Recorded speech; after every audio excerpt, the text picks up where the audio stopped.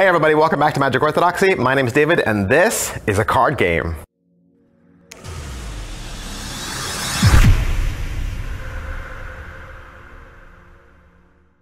Alright, so all this week we are going to look at card games. That's right, card games. Now you'd say, okay, why are we doing card games? David usually only does playing cards and Magic reviews. That's true, but if you think about it, playing cards has the word playing in it. Like there is this assumption that they could also be used for playing games. We talk about poker, right? And just playing card games, want to play solitaire or something like that.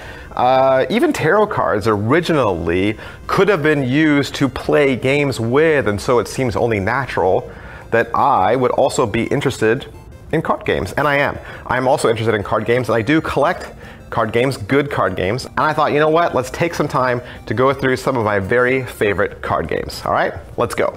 So today we're gonna look at Boss Monster, the dungeon building card game. This is from Johnny and Chris O'Neill over at Brotherwise Games, and if you want to learn more about them, you can visit them at bwisegames.com.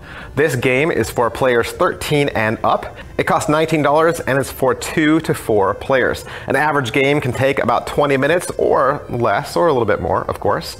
And what comes in the box? All right, so you can get your box. It's a nice hard shelled box. You can see about just roughly how big it is. Okay, it's got a shelled lid there. Inside this, you're gonna get cards. Now it's a completely card-based game. There's no extra things. There's no board, there's no dice, there's no chips, there's no tokens. It's all done with cards. So it's 155 game cards. You're gonna get 8 boss cards, 75 room building cards, 31 spell cards, 25 heroes, 16 epic heroes, and a 21-page rulebook and a quick start guide.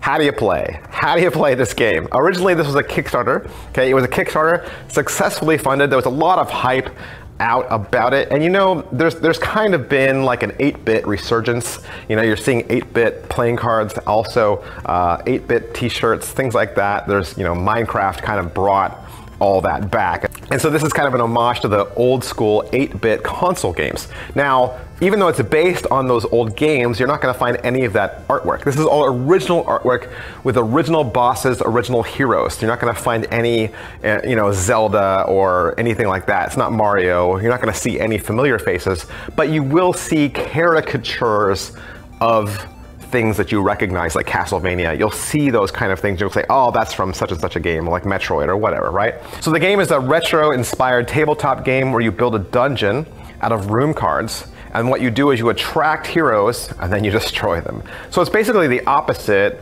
of a regular video game where you are the hero and you go through the dungeon and you try to defeat the boss. In this game, you're the boss and you build your dungeon and you try to defeat the heroes. If you defeat 10 heroes, you win the game. But if 5 heroes make it through and each one of them gives you a wound, you lose. All right, so in a typical game, you'd separate all the cards, they're like cards, into each like pile. Okay, and then you're gonna customize the decks so that you have the right amount of cards for players. So you'll have more cards for more players, less cards for less players. Each person then selects a boss, all right, at random. You don't get to pick the one you want. And then you'll move in order depending on each character's XP.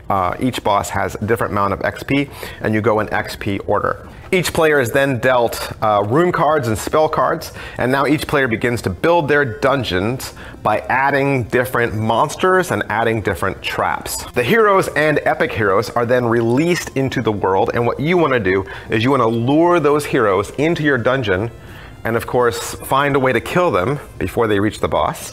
And then if you're successful at that, of course, then you score a point there. But if you're not successful at that and the hero gets through all the way to you, you are inflicted 1 wound. Now, I don't know if you're familiar with Dungeon Lords by Chex Games.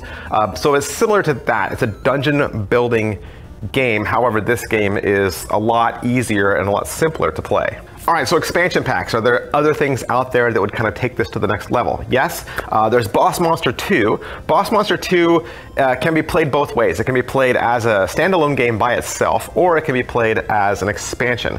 Now, I've heard positives to both.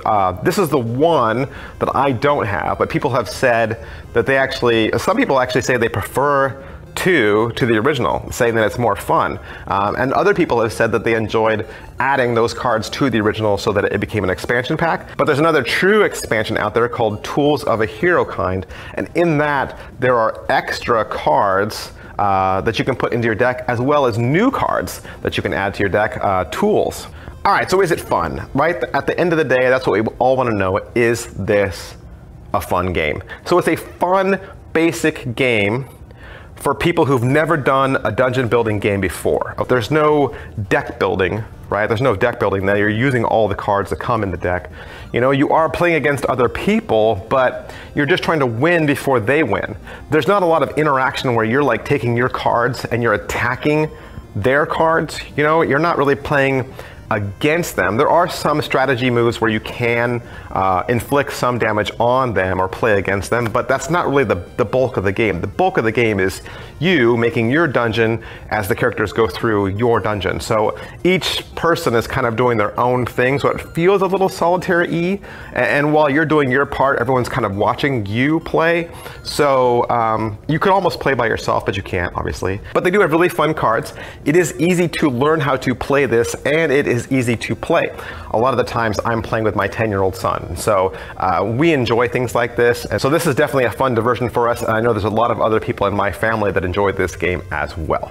Alright, so that's my review of Boss Monster, the dungeon building card game from Johnny and Chris O'Neill at Brotherwise Games. Like I said, go visit them at bwisegames.com, or you can just simply pick this game up at Amazon for 19 bucks. Thanks, and I'll see you next time. Bye.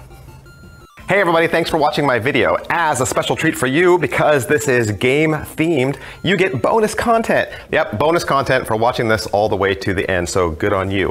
If you're new to my channel, just know that typically I review playing cards and magic tricks, and if you're a subscriber, you'll get special information every single month when I do giveaways. I give away a deck of playing cards every single month, sometimes 2, sometimes 3. So make sure you subscribe, hit that like button, and I'll see you next time. Thanks for watching.